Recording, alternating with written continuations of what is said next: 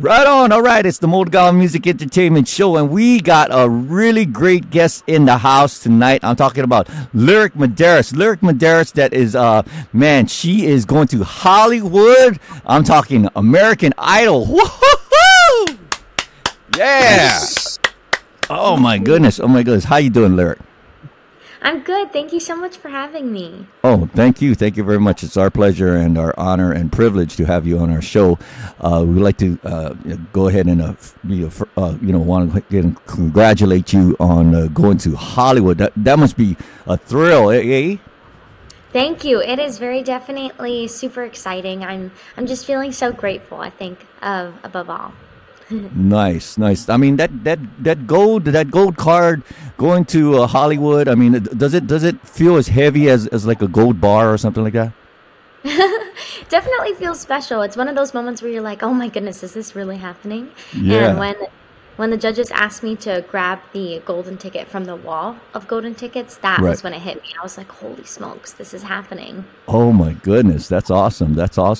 So tell me, what's really unique about you as a contestant is the fact that your dad is an iconic music figure here in Hawaii and in the world, Glenn Medeiros.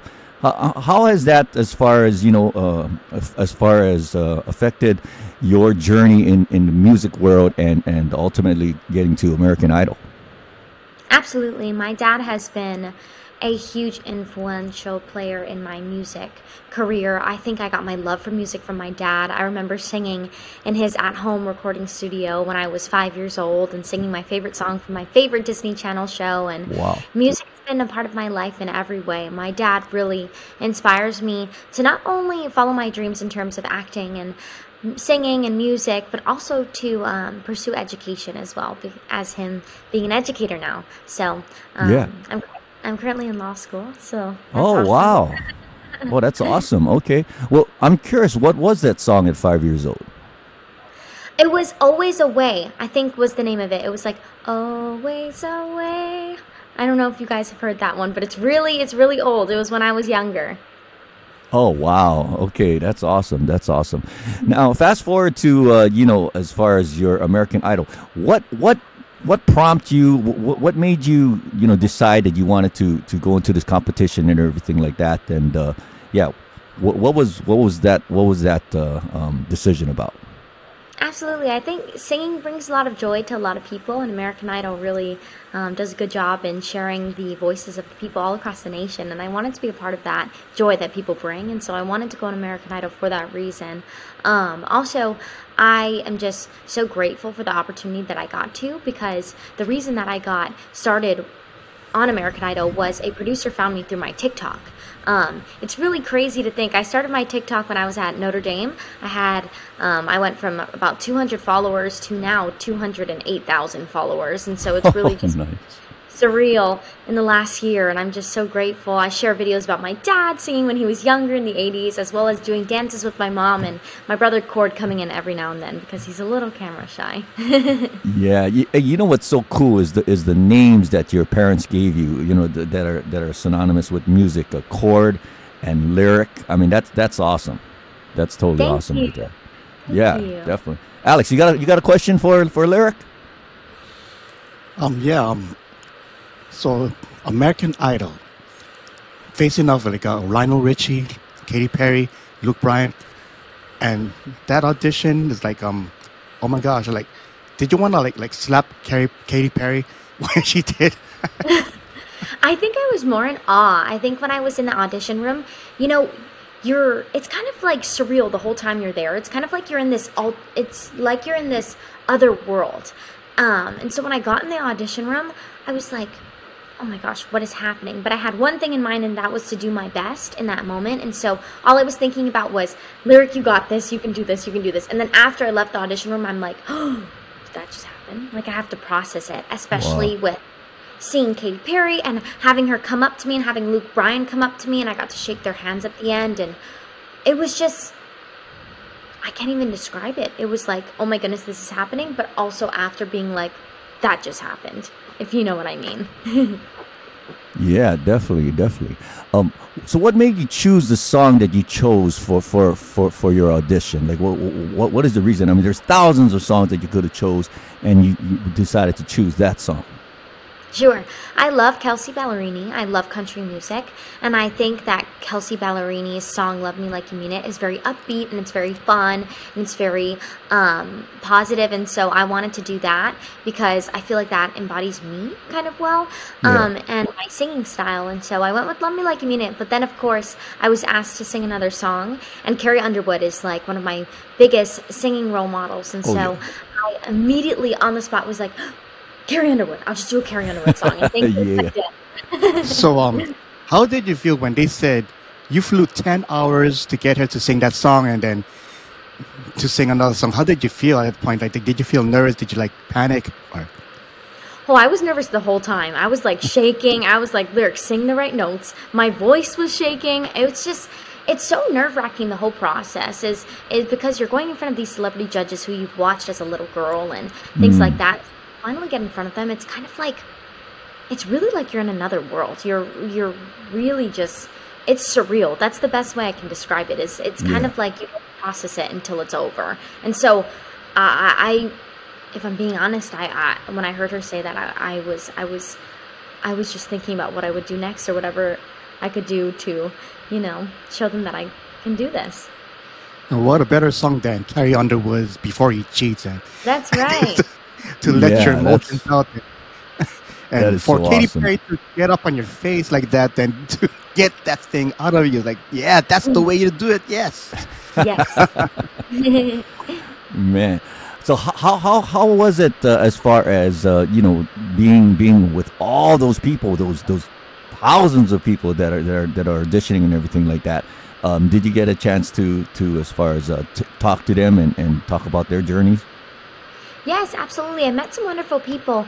I was in Nashville, so I auditioned in Nashville. What happens is you go through a series of auditions, of Zoom auditions, before you actually audition in front of the celebrity judges. And so I was flown to Nashville, and my mom came with me. I'm so grateful. My mom was there with me, and we were only there for about 24 hours. So as soon as I got in to Nashville, about 11, 12-hour travel time, immediately I was told to get ready, and then I was at the audition site, and I was going from one place to another. I was doing interviews, and then before you know it, 3 hours I was in front of the judges, and I hadn't eaten. It was so fast. And as soon as I finished my audition, I went to some interviews afterwards. I took some photos, and then I was on a flight the next morning at 5 a.m. back to Hawaii. So it was really fast. It happened so fast. Yeah. And now going back to Hawaii, I'm sure there was a huge reception, and I know you've been doing a lot of interviews and everything like that. How does it feel to all of a sudden just have all this attention on you? I mean, it's wonderful. I'm just so grateful to have such a supportive community here in Hawaii. Everyone has been so kind to me. Sometimes going to law school after the episode air, I have my classmates who are like, oh my gosh, I can't believe it. You're on American Idol. I was watching you on the news. Yeah. It's really just a humbling experience and just a moment where I feel so grateful. I feel grateful for the American Idol team for allowing me to have this opportunity, for the Hawaii community for supporting me, and most of all for my family who's been with me every step of the way. And so making those dreams come true. Nice. Well, I tell you what. Go ahead. Speaking of Glenn, what is the best advice that your father has given you? I mean, I'm sure he's given you hundreds of advice, but what is the best advice that he's given you in your musical journey? Sure. My dad has always wanted this to be my musical journey. He's always wanted it to be Lyric's musical journey. And so my dad has always told me to stay true to myself. No matter what people tell you, no matter, the comments you get or things like that. It's always important to respect, where everyone's coming from and to understand and be open-minded and things, but to always be true to myself. And I think that's someone who's really positive and who wants to help others, which is why I'm in law school. I want to help people. And so I think that's the best advice my dad has given me, is just stay true to yourself. Wow, that's awesome. Well, I tell you what, all of our listeners are, we want to go ahead and share the experience that Lyric had on American Idol on her audition. And we're about to play that right about now. Let's go. All right, it's the Motogawa Music Entertainment Show, and if you're just joining us right here, we are in interview with LYRIC Medeiros. LYRIC Medeiros, one of the people representing Hawaii, going to Hollywood for American Idol. Hey, Al, you got a question? It's not a question, but I follow you on TikTok, LYRIC, and I don't know if it's one of the comments that I made, but then back in 1986, I was there when your dad won Brown Bags to Stardom in 1986, and I was like, back in 86, I was like 15 years old. I didn't understand why the girls was like screaming and hollering for him. Because,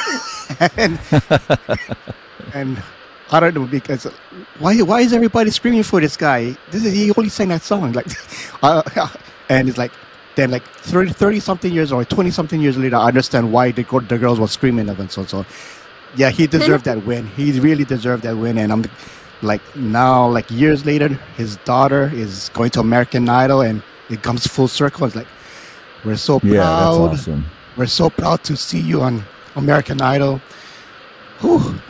I'm just tearing up. And we're so honored to have the interview with you, man. We're just so proud. And yeah, you know, represent Hawaii. I know you guys going to represent Hawaii. You're going to represent Hawaii real well. I want to give you the stage right now. I want to put the spotlight on you right now and give you an opportunity to shout out to anyone you want to shout out to. Friends, family, co-workers, Calabash cousins, people that you met at the grocery store and the gas station. Let's go. It's your stage, LYRIC. Absolutely. I wanted to say thank you first and foremost to you guys for having me on your show today. It's so special. I've heard such great things about your show, and so I'm so grateful to be here. I want to say thank you to the Hawaii community for supporting me throughout this process, to the American Idol team for giving me this opportunity, my family for supporting me through every step of the way. It's really been such a unique experience. And if you want to see the audition, it's on Hulu right now, or you can see my audition on YouTube. You can also find me on TikTok to follow my family's journey, the Medeiros family, at LYRIC Medeiros. Awesome. Well, thank you once again for being part of our show, and we wish you all the best in the competition of American Idol. We'll be following you. Thank you so much. Thank you, LYRIC.